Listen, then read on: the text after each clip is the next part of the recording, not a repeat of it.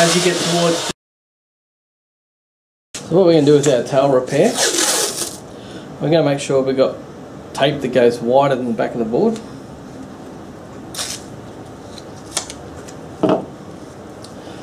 Okay, so we're going to run it. I'm going to have about 3/4 of the tape on the actual board. What that's is going to prevent resin from running underneath and dripping out. Now what we're going to do, we'll pull up the edges a little bit on each side. And what we're going to do, where the corners of the board are, I'm going to just pinch the tape and stick it basically just to itself.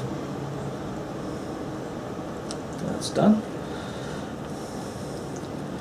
Now what that does is it actually brings the tape up, so you can see that the tape's getting fairly high there now.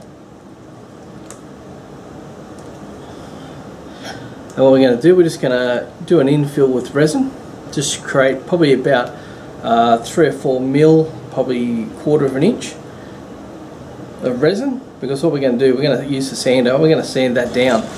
Right now, so I've mixed up some resin, 4 spoonfuls in this one. And what we're going to do is just let it run into where the tape is. And basically that'll fill up to the level of the board, so that'll fill up to here. I always just make sure I spread it around nice. So this board just had a few little cracks.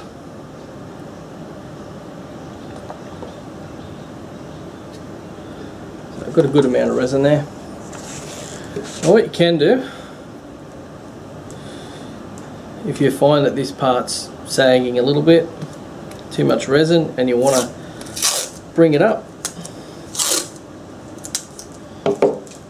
just put some tape underneath, probably about inch either side of the stringer, pull it up, and then the tape will come with it, and then just tape that to the board.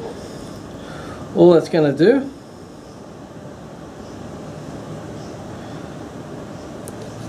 is bring the resin up, and you'll have less to sand. As far as ding repairs go, the more you do, the better you get. A lot of people look at the way I do them and go, why do you do it like that? You should do it this way. Basically, it's just the way I do it.